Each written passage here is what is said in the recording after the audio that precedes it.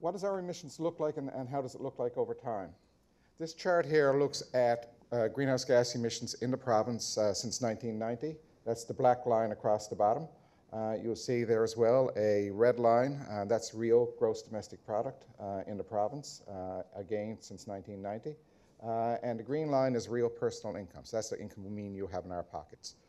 And really what you see is that there's been a decoupling of greenhouse gas emissions with economic growth since about the year 2000 ballpark. So far we've been able to grow the economy a lot faster than we've been growing emissions. The challenge we have is how do we shrink those emissions? How do we reduce that black line? We've been able to stabilize it while the economy is growing. How do we now move forward and shrink that or cause that black line to decline over time? Carbon pricing is a key element of that. So I mentioned we're introducing a carbon pricing system starting January of this year. It's called a hybrid system, and what does that mean? It means there's two parts to it. So in its simplest form, every liter of fuel in the province that's combusted is subject to a carbon tax unless it's exempted. And there are some exemptions, and they're outlined to the carbon tax. Large industry is exempted from a carbon tax. And why is that? It's because they're subject to a different system called a performance standard system, and that's what I'll describe here today.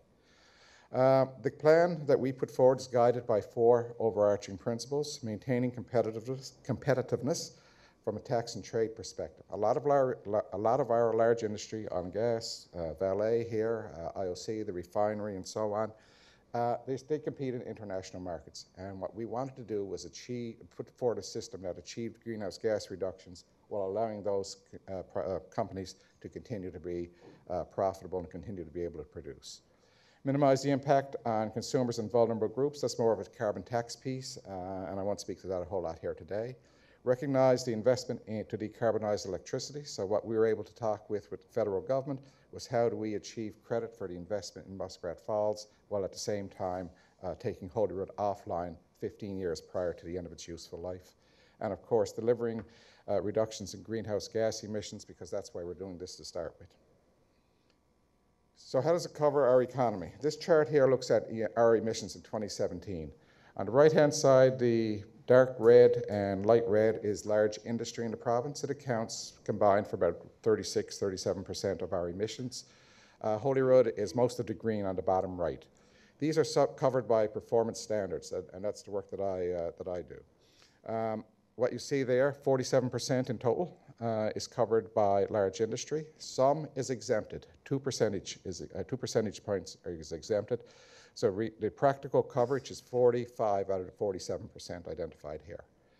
Transportation, buildings, and diesel electricity is covered by a carbon tax. There are some exemptions, such as diesel electricity. The federal government exempted it, and we, in turn, exempted it here as well. I know off-grid electricity was discussed yesterday. Stuff that's not covered is basically waste and agriculture. Those are non-energy emissions, and they're not subject to carbon pricing. So what I will talk about is basically what's happening on the right-hand side here. Large industry, who are they? The dark red, the onshore, that's IOC, the refinery, Valet's 2 facilities, Corner Brook Pulp and Paper, Tata Steel, and St. Lawrence Canada Fluorospar. Offshore, it's the 4 production facilities plus the mobile offshore drilling units, and Holyrood, of course, from an electricity perspective.